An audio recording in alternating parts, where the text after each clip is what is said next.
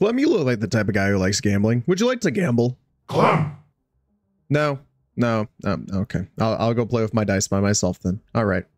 So with Koumei being the 50th Warframe that is unique to the game, I decided I'll finally cover her now that I have covered the Incarnon weapons. So I'll cover her now because she is an early game frame. So I'll cover her stats, her abilities, what they're special with, specifically with her dice mechanic, which I would consider to be her passive, being a gambling addiction.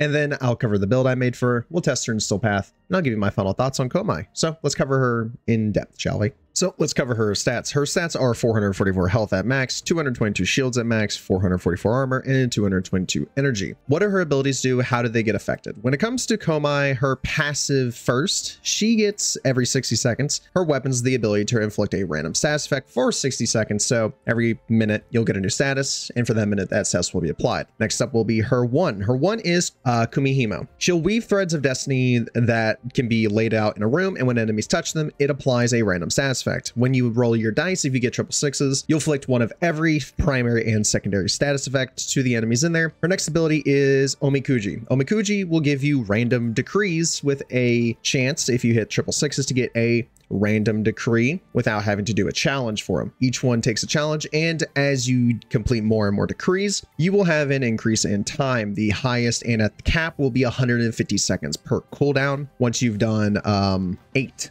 decrees, and then that will happen. Next up is Omamori. Omamori is similar to, in my opinion, Baruch's ability, where he'll be able to block attacks. But with Omamori, you'll surround yourself with charms, which will give each a chance to heal you instead of damage you whenever an enemy attacks you. When you roll triple sixes, it will grant you invulnerability, which is very powerful and very nice. Finally, her ultimate is Bunraku. Bunraku is a very powerful ability because when you cast it, you will be able to lift enemies up into the air with a 170-degree cone angle. But when you roll triple sixes, it will cause even more status effects that are already applied from the original. But it will also hit all enemies around you in a 360-degree, which is very powerful. So now that we understand how her abilities work, let's see how I built her. So real quick, so I don't want to take up too much of your time because you may be enjoying seeing the review. If you guys want to see more content like this and do enjoy my stuff, make sure to hit that like button and do subscribe and turn on that bell for post notifications so I always get notified whenever I post another video, because I do enjoy making these for y'all. I hope the videos have been nice for y'all. I see a lot of you have been watching them, and I hope to see more people come around and stay. So let's continue on with the video. So now that we covered our abilities and passive work, how did I build her? Well, I built her to be a type of gunslinger to help support my weapons, but if you wanted to, you could build her with growing power, so you could do more of your just abilities. So we have Blind Rage for the damage, we have Archon Continuity and Archon Stretch, because since she applies all base elements and secondary elements, that includes the using Archon Stretch will be nice so we can get ability energy over time. Archon Continuity is useful because we apply Toxins, so it also apply Corrosive. We have Adaptation due to her high armor being 444 and our health being 444, so we can take a couple hits, not many, but we can take a couple hits. Umbral Intensify for the damage, Augur Reach for more ability range, the same thing with Stretch. Multi Augmented, so we have more ability strength, and then Arcane Energize to help with our energy issue, because to me she is a ability spamming frame. So on top of that, you could run, like I am, a Violet Archon Shard and a Tau Forged Amber Archon Shard, because to me her abilities cast out slow. So let's see how she works in the Simulacrum, then we'll test her in Still Path. When it comes to using her first ability, Koumei, when we press 1 or whatever you have bound to, when enemies move through them, as you'll see, they apply a random status effect to them, hence off the colors. Once you hit a triple six, you'll apply one of every elemental, which will be all the 4 base ones, and then all the mixtures will apply to them. As you see, some of them are being afflicted with radiation, and you can continue to spam this. And our next ability is Omikuji, which is when we press 2, we will get a random requirement to get our decrease. So when we kill 32 enemies that are within 32 meters, it will pick a random decree from the entire list that is provided in Duviri, and it will give it to you. You have a chance of getting the same one again, and if you hit triple sixes, you have the chance to just get one for free. So her next ability is Omamori. Omamori will surround you with Omamori Charms, which give you a 50% chance to block an attack, and instead of taking the damage, you would instead be healed. So if I unpause their AI and run up to them with it active, you'll see right around here, you'll see an Omamori Charm get eaten, and I will heal instead of take damage.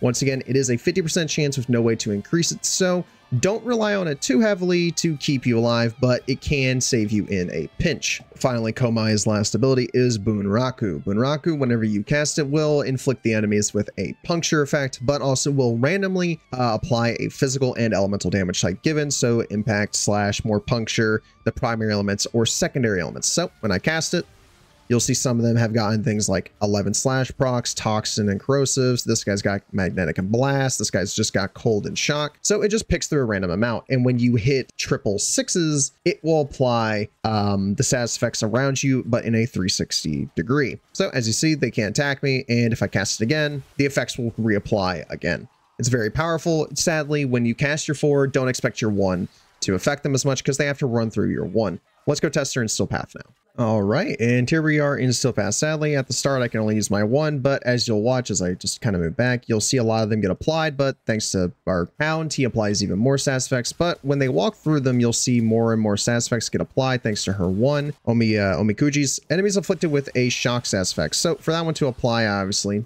well, need them be affected by shock. Thankfully, almost all of her abilities that you use for damage will do that. I can just look forward, press 4, and well, there you go. Instantly done. And that entire pathway has now been well sealed off. Let me use my 1, my 3. Now I have the ability to heal if I get hurt. Her whole kit to me is just a very, very nice way. Oh, and there we go. There's the free decree if you get triple sixes. To me, her whole kit is very good for a basic Warframe that almost anybody could get at the start, since she was meant to be kind of seen as a early game Warframe, especially since she crafts so easily. And early, it's like 1 day for her to be crafted. And the range on her 4 is quite nice. As you saw, I was able to get everybody in this room with relative ease. That's why, to me, she's like a zoner with a full advantage in crowd control.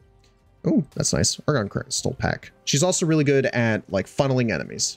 If you see them come down and run towards you, just throw your 1, use your 4, stuff like that. How does she work well against acolytes? Because you see the enemies, well, I'm not dead yet, and they have issues trying to kill me. So let's see what happens when an acolyte spawns. All right, and the acolyte spawns. Something I forgot to mention too, when doing your decrees, you have a chance, as you see on the far left, to get a negative effect. So my shield recharge is very delayed and hard to deal with due to my, well, negative effect, but I think it's bugged because every time I'm getting shot now, I kind of just don't take any damage. So it might be bugged. So the way her abilities work is as the enemy runs through them, as you see, the acolyte is running through all the threads, and they are thankfully getting applied with their status effects, but sadly your 4 cannot affect her, and suddenly all of my weapons don't work, which is quite interesting. So I'm going to kill this acolyte without my weapon.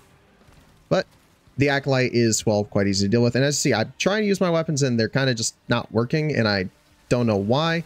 So I'm going to head back to my orbiter and I'll give my final thoughts on, oh, there we go. Now they're working on Koumei. So what do I think of Koumei? Koumei is a very strong and useful Warframe. I now see why she is considered to be a early game Warframe based off what the devs had said. She's quick to make, easy to make because her event's not that hard. She only takes a day, so she can be made basically in that 1 day you get her. Her parts drop from the event. She's fun to mod. She has good damage, good crowd control, good I almost said CC again.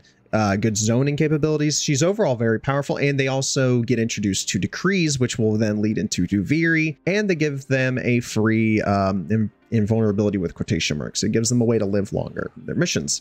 So I feel like she could easily withstand throughout the entire normal star chart and all the way through Still Path if you build her accordingly as you progress. So hope you guys enjoy this video. Make sure you guys hit that like button, subscribe, and turn on that bell for post notifications, and I will see y'all in the next one. Peace out, everybody.